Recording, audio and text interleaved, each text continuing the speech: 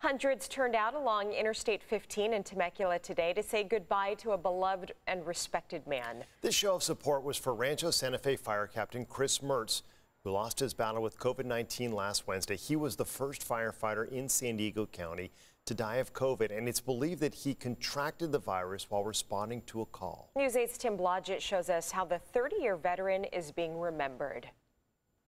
In Temecula, hundreds lined up on overpasses like this to say a final goodbye to Fire Captain Chris Mertz. It was a fitting send-off for a man who dedicated his life to service.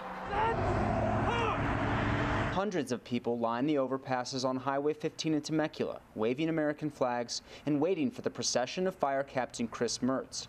On Wednesday, Mertz lost his battle with COVID-19. He was 54. Chris was the type of guy that would help anyone. Loved the fire department, loved helping people, volunteering at schools. Amy Wyatt is a close friend and neighbor to the Mertz family.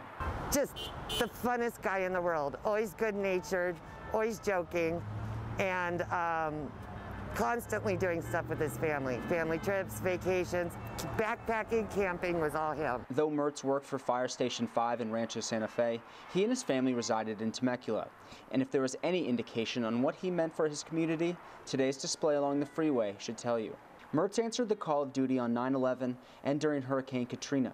He was a part of the Forest Service's Hot Shot crew and was a camp counselor for children who were burn victims. He was a devoted father and husband. Oh my God, he's the best. Like, I just can't tell you, he is the best.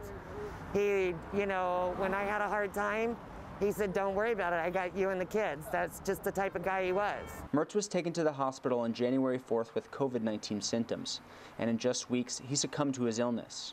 On this day, flanked by his colleagues in the fire department, the body of Fire Captain Chris Mertz was taken from the Temecula Valley Hospital to a funeral home in Menifee. A final send-off to a man who lived to serve the public. Everybody's famous last line about Chris is the world lost a good person today. It's just, he's always been involved in the community, schools, everything, and with the fire department, and so everybody's reeling. Tim Blodgett, News 8. Oh, what is it? He has 2 daughters in the Air Force. Son is a Cal Fire firefighter, so just a really wholesome, all-American family, beloved by many. Yeah, lost a hero. Yeah.